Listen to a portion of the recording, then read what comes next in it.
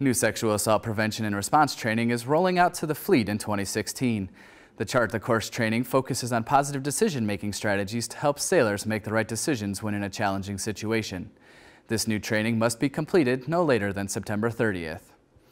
The release of Nav Admin 285/15 changes the sea-shore rotation for enlisted sailors in nuclear ratings. This Nav Admin shortens the first sea tour from 54 to 48 months for all nukes, with even shorter tours for sailors who have completed a tour as a junior staff instructor.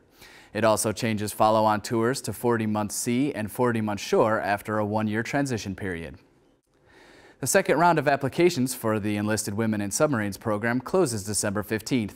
If you're a female interested in serving on submarines and want to know more about the program, visit the Submarine Forces Atlantic website and click on the Women in Submarines link. For these stories and more, visit Navy.mil.